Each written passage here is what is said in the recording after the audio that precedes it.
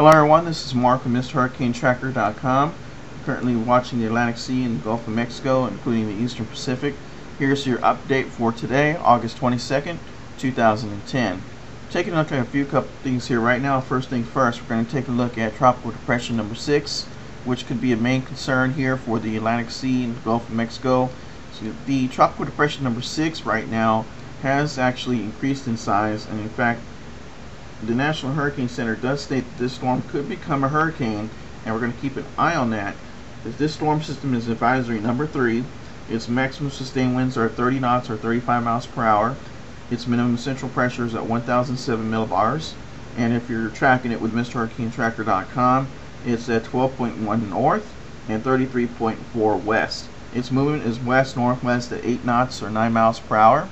And I'm going to go ahead and zoom in on that. And if you see its track, it takes it right here. I'll circle this track, and it takes it right to this area right here on Friday the 27th. Could be possible earlier or later in that time zone. So we're going to keep an eye on that, because from right there where it stops, there's going to be a major concern as to where it's going to head after that. And according to the National Hurricane Center, a lot of models take it towards the Bermuda area. So we're going to need to keep an eye on that, because this storm system could become a hurricane, and depending on where the models take it, that's going to be a major concern.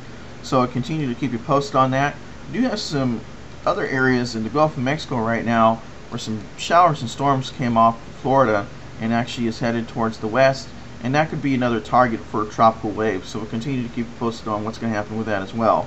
We also have another tropical depression in the Eastern Pacific, which is actually having some impact on Guatemala and some of the Mexico area. This is Tropical Depression number 9E, and it's advisory number 3A. If you're tracking it with Mr. Hurricane Tracker, it's located at 13.9 north, 94.7 west. Its movement is west at 5 knots or 6 miles per hour. Its minimum central pressure is at 1,005 millibars. Again, its maximum sustained winds are 30 knots or 35 miles per hour. We're going to continue to keep it posted, because the effects will be felt very harsh in the Mexico area and the Guatemala area.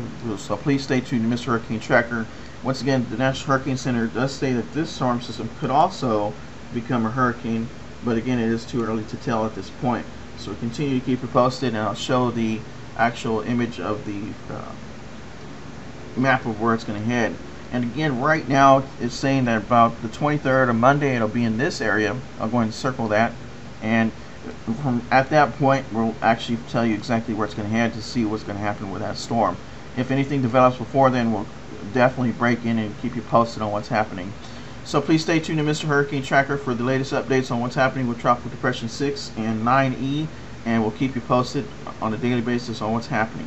Thank you very much for watching. Please rate, subscribe, and comment, and have a great day.